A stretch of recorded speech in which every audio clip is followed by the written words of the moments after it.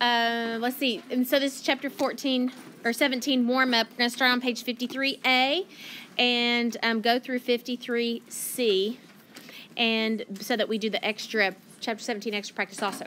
Okay, now, before we get started on this, I want to tell you a couple things that people have been confused about. First of all, when a problem asks how much is expected or what's the expected amount, that also is the same thing as asking, you know, what's the mean of the problem. So you can keep those two things in mind. What's expected is the same thing as what's the mean. Now, there are formulas for binomial and geometric expected. So let's go ahead and recall those. If a problem is binomial, then you know that it is out of a set number of items. For example, if 150 people go donate blood, what is the expected number that will be type B? Okay, that kind of thing. So binomial would be out of a set number. And that formula is N times P. That one also has a standard deviation formula, and this is on the formula chart. So these two formulas are on the formula chart, okay? So this one on the formula chart, which I will let you can always use a formula chart. So I'll put those in your hands tomorrow when we take the quiz. I'll give them to you. They're my laminated copies, and I'll show you where those are. Now, if we do the geometric, that one is not on the formula chart. So you have to know it deep in your heart because it is not on the formula chart. So this one, the wording that goes with this is, how many are you going to go until you get one? How many do you expect? How many things do you expect to do or to find until you get one? And that formula that is not on the formula chart is 1 over P. There is no standard deviation formula for geometric. All right. Okay, so with those things said, let's go ahead and go on to our problems. So our first one says, we're dealing with type B blood, and 11% of the U.S. population has that, so that's what we expect to be in all communities. All right, so we're going to see. So that would mean how many, if I send seniors down to the gym and they start giving blood, how many do I expect to go until they get a type B blood person? So that's going to be the geometric 1 over P. That's 9.09. Do not round that to 9 because this is on average, how many do you expect to happen? So keep that as the decimal. On average, I expect to have to examine about 9.09 students. Okay, number 2 is one where it identifies exactly where the type B donor happens. What's the probability that the first type B donor is in the 10th spot? So it's telling you the order. So it is defining the order such that the first 9 are not type B, and the last one, the 10th one, is. So this one is type B. Okay, then you multiply those out. Okay, number 3 is saying that out of 20, we want exactly 2. So exactly this, exactly that, PDF is where it's at. Exactly this and exactly that, PDF is where it's at. So this one is going to be that we have to do binomial PDF. You have to show this work. So notice this section right here is the work that has to be shown. And then the part in your calculator you don't have to show, but here's what you would put in your calculator. Binomial PDF of 20.112. So that's what would go in your calculator. All right, so that's exactly this, exactly that. PDF is where it's at. All right, but if you take a look at number 4, we want to find the probability that we have at least 2. So that's a series of items. That's a sequence of items from 2 up to 10. So 2 up to 10 is what we want. So look at the formula. You must show this work right here. X is greater than or equal to 2. 10 choose 2. Up to 10 choose 10. Okay, so that's the formula, the sequence of formulas that you use. Now let's talk about how you calculate it. All right, so if you take a look at this, I want from 2 up to 10. But if you do not have a TI Inspire calculator, your calculator does not have the ability to compute an upper section of sequence. Your calculator, if it's TI 83 or 84, cannot compute this upper section. Your calculator only can compute from the bottom. So the 0 and the 1 is what your calculator can give you with binomial CDF, because that computes the 0 and the 1 together. But that's what I don't want. So how do I handle that? 1 minus 1. Good. So I'm going to do in my calculator 1 minus the binomial CDF of 10.11, 1 here. I'm taking off up to and including 1. That takes off 0 successes and 1 success. So that answer is 0.303.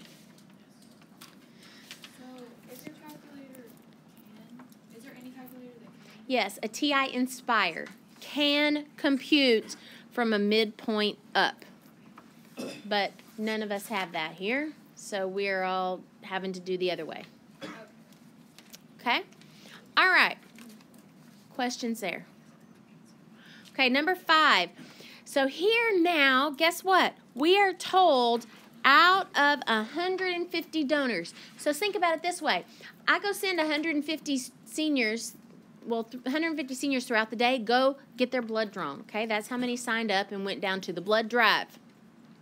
So therefore, if Aledo has the same type B blood rate as the rest of the country, that's 11%. So how many type B blood people should be showing up today?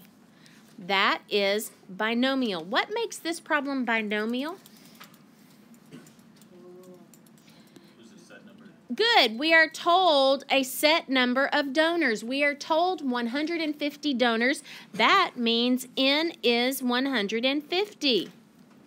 So that's why we can then find out that on average, I expect, that's the mean, on average, I expect there to be 16.5 people that go down there that have type B blood. And with this standard deviation, so I used the formula for both of those. So this standard deviation kind of tells me how much I can be off from 16.5 and be okay. All right, because see, take a look at this. The samples should land in the normal model. If Aledo has 11% type B blood like the rest of the country, then we should have something like this. We should have around 16.5 seniors that go down there that have type B blood. And if you take away a standard deviation, if you take away 2 standard deviations, that makes this number right here 8.48. Okay? Now, do you see all these samples in here? Do you see all this area? These numbers are happening because of sampling variability.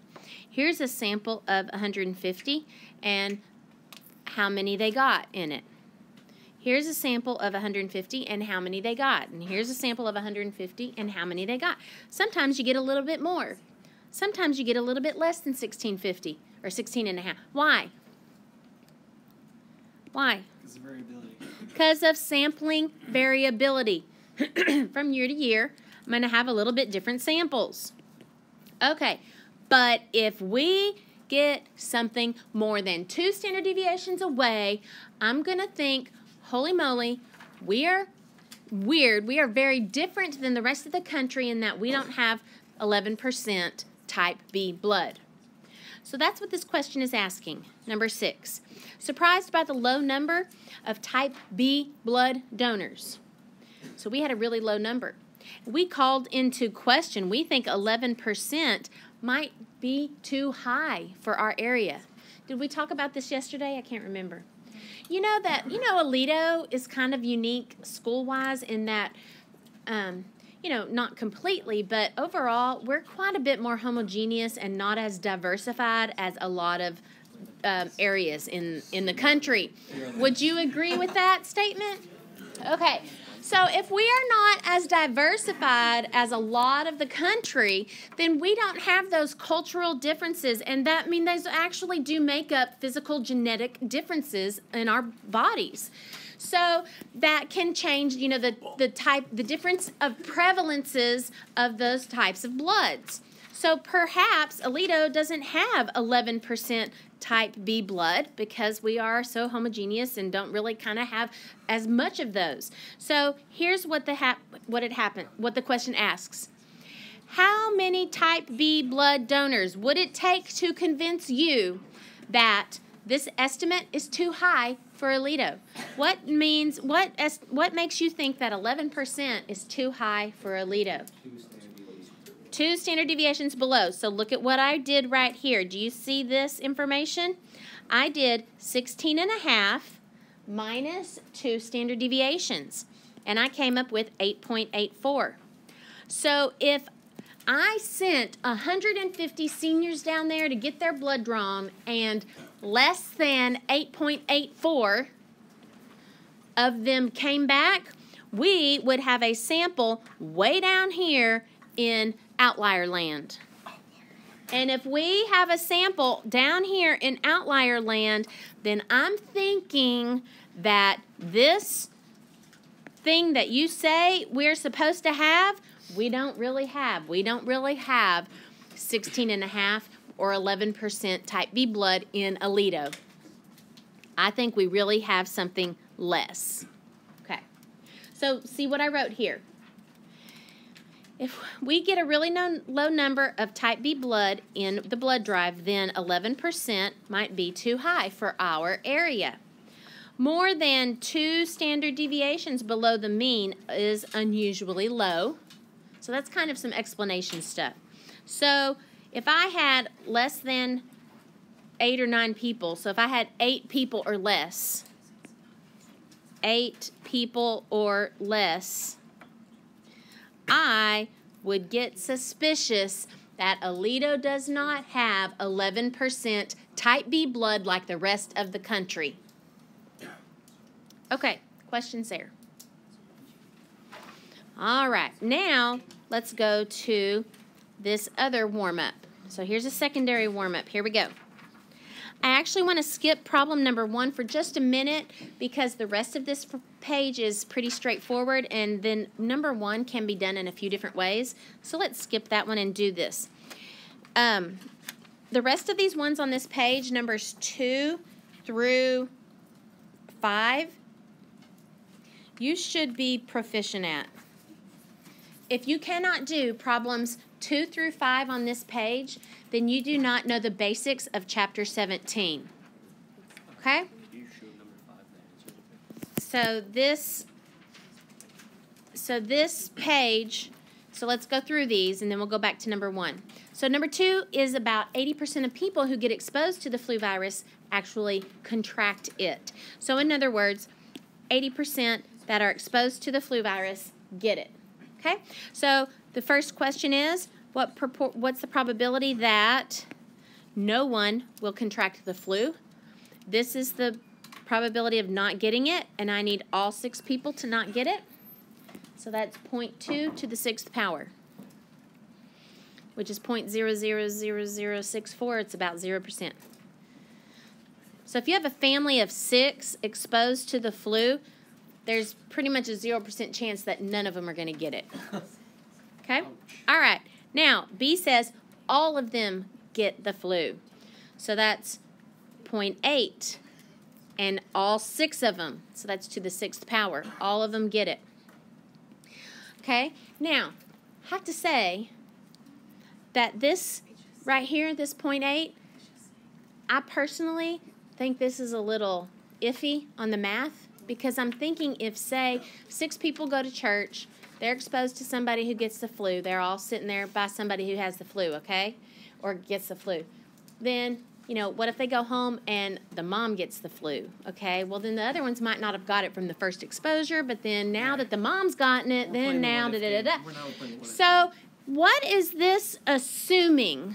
Just FYI, what is this assuming is happening from person to person about the probability of getting the flu? That no one's like spreading once they get it. Okay, yes. Getting it from the main person.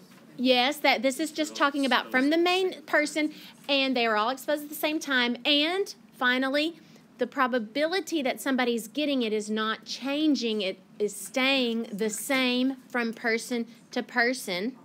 So what is that called when somebody is staying the same from person to person? Independence, okay? So it is making the assumption that that probability of getting the flu is the same from person to person. Okay. Which I don't know if that's how realistic that is in a real life, real world situation, but anyway. So if you were a medical person, you would want to consider that if you were making a report. C says exactly 2 get the flu. So that's exactly 2. PDF, or exactly this or exactly that, PDF is where it's at. So this is a binomial PDF of 6 choose 2.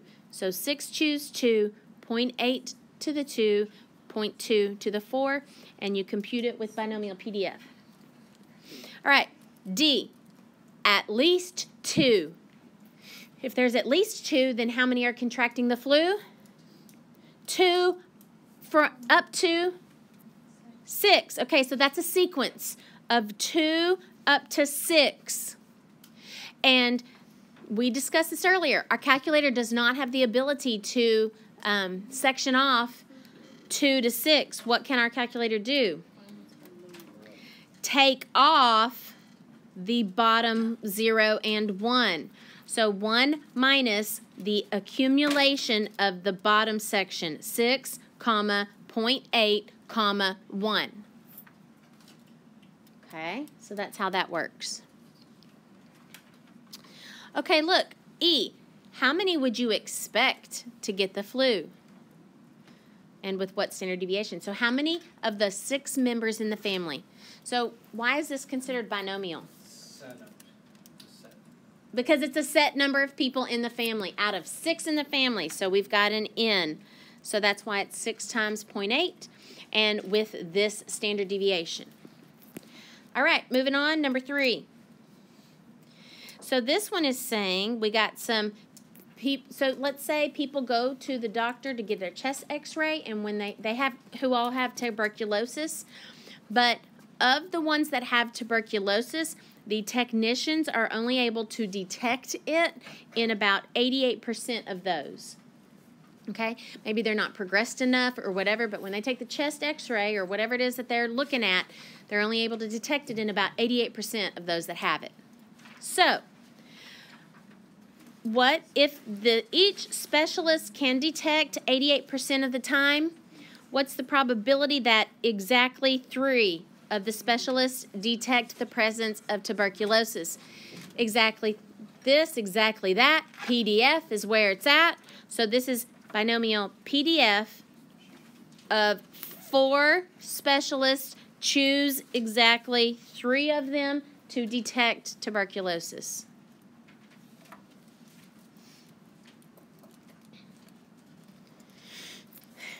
Okay? All right. Number 4 does have one little tricky thing in it that makes it different from what we've seen in the past, but once you identify that, then it's all the same. So look here at number 4. This is pharmaceutical lab claims that a drug it produces causes serious side effects in 20 out of every 1,000 people. So that right there is the rate at which people get serious side effects. So you have to like turn that into your percent. So that's what I have right here. The probability of a serious side effect is 20 over 1,000. And so that is 0.02. Now that you have that, you should be able to do this problem because it says, hey, the lab examines 15 people. What's the problem? That exactly 3 of them have serious side effects. Exactly this, exactly that. PDF is where it's at. PDF is where it's at. There you go. Okay, very good. PDF is where it's at. That's right. Okay. So there's how you do that one. And the last one on this page, but we'll go back to number 1. So this one says, how many items do you expect to pick until you get one? So that's going to be a geometric, and it's going to be 1 over P.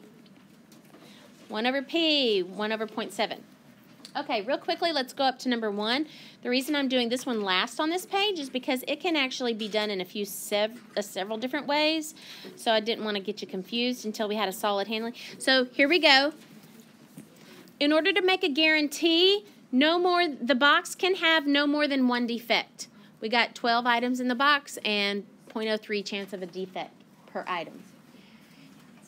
Okay, so if you can have in order to have the guarantee on the box, no more than 1 can be defective.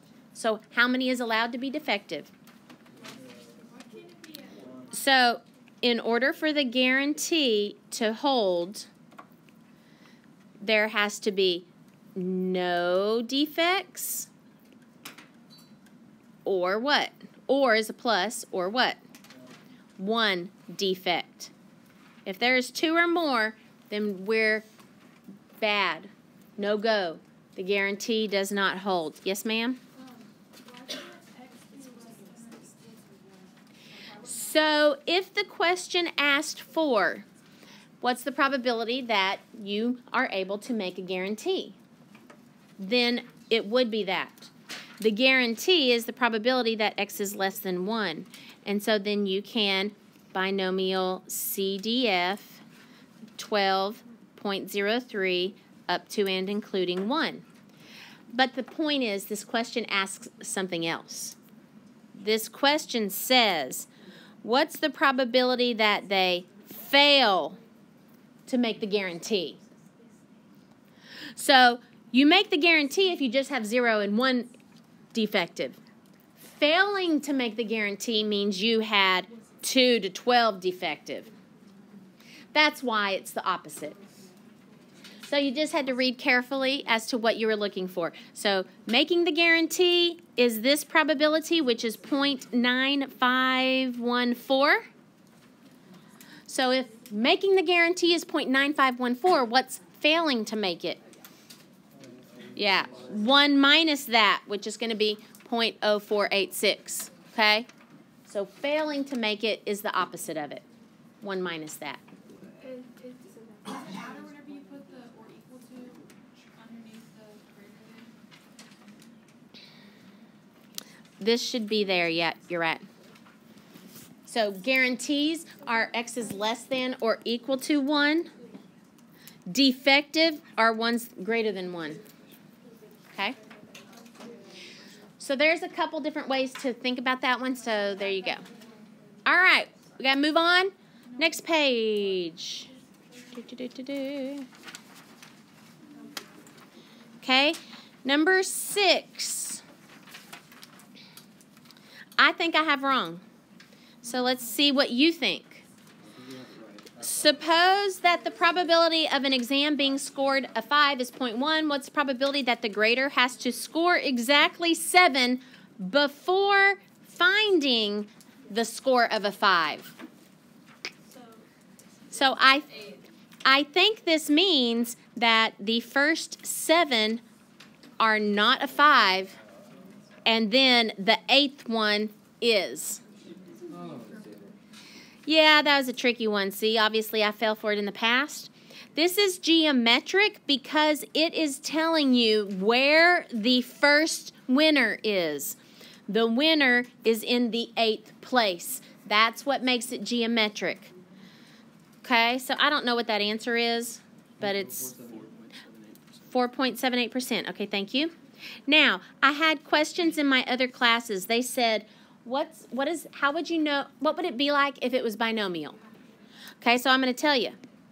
If this problem was worded in a binomial fashion, here's how it would be worded.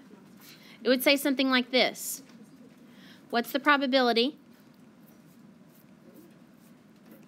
of exactly one score of a 5 amongst,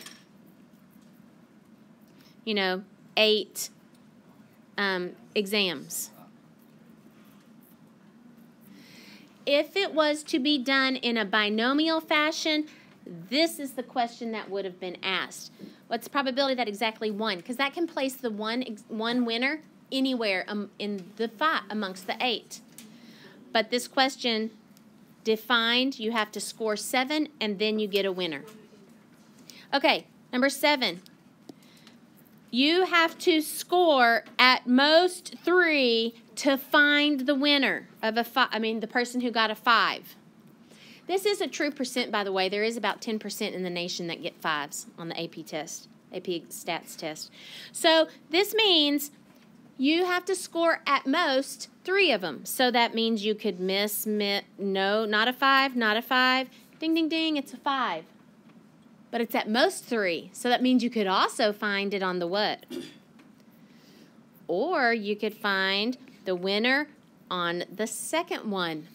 Or you could find the winner on the first one.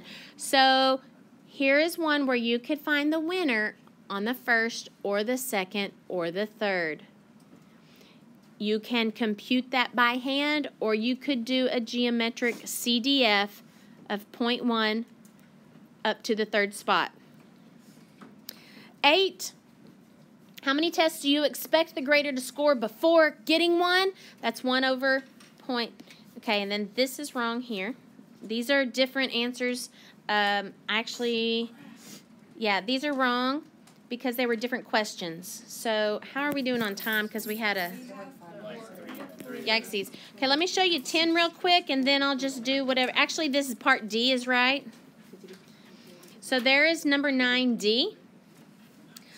And then there is number 10, A and B. Okay, and so I'll go back and I'll show you 9. We'll go ahead and do those. Let me insert. I got the picture of it. I just saw your son took a selfie on this. Probably. Who knows? Okay. All right, so if you would like to do number 9 with me, here we go. What's the probability? Okay, so, hey, if you're a telemarketer, then the probability that you get a one that's completed is 0.084. I used to be one, by the way. Suppose you have 280, a telemarketer back in 1992 when they first started being telemarketers. I called up to New York and I asked them if they wanted call waiting. This before there were cell phones even. Okay, here we go. What's the probability that more than 50, oh, this is an interesting one, guys. Probability that X is greater than 50 means what do you want in your sequence? You want 51 and then up to 280. So look here, guys. This means whenever you do this problem, the way you compute this problem is 1 minus the accumulation. If I want 51 and above, what do I take off? Take off, if I want 51 and above, take off the bottom 50. So you just pay attention to what do you want, and then you know to take off whatever is below that. So I'm going to take off 280, 0.084, and 50. Okay? This one is just an exactly, so that's just a 280 choose 45 problem. And then, how about this? Not more than 15. That means x is less than or equal to 15.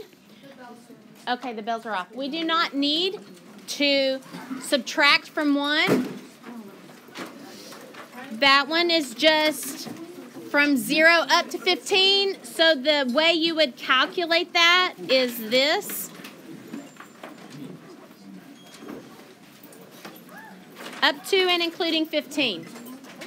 Okay, so there's how you would do those.